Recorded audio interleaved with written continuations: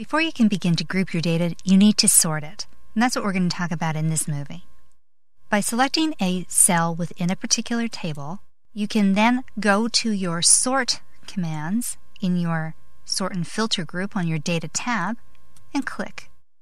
It then presents you with the Sort window, where you identify the items that you want to sort on and the way that you'd like to sort them on. First of all, you identify which column you want to sort on. In your drop-down list, you'll see all the item titles that you have in your table. Let's select Item Category. Next, we decide how we're going to sort on that information. I can sort on it by value, or by cell color, font color, or cell icon if I'm using conditional formatting. In this case, I'm going to use values. The final decision I need to make is what order am I going to sort the information on. In this case, I have two options. I can sort alphabetically from A to Z, or the reverse from Z to A.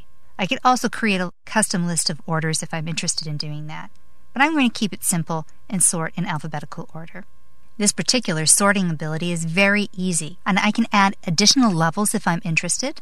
I can copy levels so that I have sort by item category and then sort by item number as my choice. And I can move these different options up and down to organize the way that the information is going to get sorted, simply by using my arrow keys to move them up and down in the order.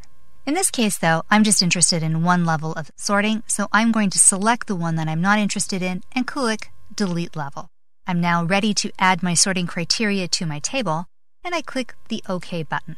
When I look back at my table, I can see that the information is now nicely sorted by item category, grouping my flowers, my icing, my mixes, my sprinkles, and my toppings. Now that I've sorted my data, I can start grouping it into like categories.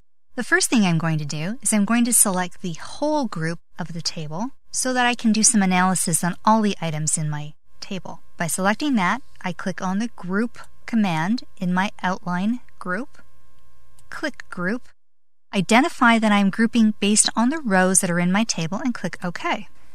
Now you'll notice over on the far left-hand side I have a new column that's shown, which identifies the order of the grouping that I've got in place. So this is showing one large group as my very first level of grouping. And what this is going to allow me to do is to create a summary report when I want to subtotal the information that's in here. I next want to do one more level of grouping, and I'm going to do that by selecting the individual item categories in my table.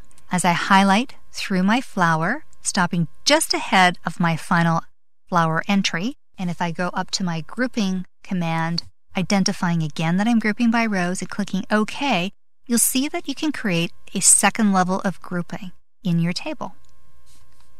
You can continue doing the same set of information and grouping by selecting all of the different categories, going up to the group command, clicking Group, identifying how you're grouping the information, and clicking OK.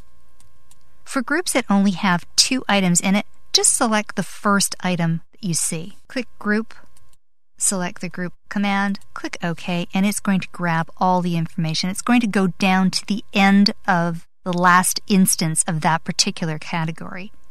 Select Toppings, click Group, and it's going to group all of the toppings together as well.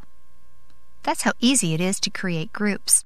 The next thing we want to do is we want to subtotal all of those groups, and we can do that very simply by making sure we've selected our table, going over to the Subtotal command button, clicking on it, and identifying in the pop-up box where you want the subtotals to be. So at the end of each item category, you want to use the sum function so that you want to get the total cost for each category and add it into the final cost lists. You want to replace any current subtotals that are in place, and you also want to create a summary at the very end of all your data. If I click OK, you'll notice that I have now inserted rows in the table for flour total, icing total, mix total. If we scroll down even further, I'll see the total for my sprinkles, my toppings, and a grand total. If you collapse any of the different total screens, you'll be able to create a real nice summary of all the information that you have in your table. You've now seen the real power of grouping. In our next movie, we're going to see how you can create a summary report with only 2 clicks.